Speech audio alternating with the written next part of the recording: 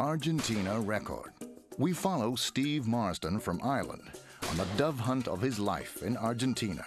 Gary Wilson from England organized the trip for Steve, and he prepared for many months for this trip. It was the goal for Steve to break the world record for doves in Argentina. Watch this exciting DVD about Steve Marsden, the indomitable Irishman. Steve has also represented Ireland in 3 different sports: rally driving, clay pigeon shooting, and golf, and has a passion for bird hunting and is a very capable shooter. This is why he went to Argentina, to try to break the record on doves. He did, by some considerable margin.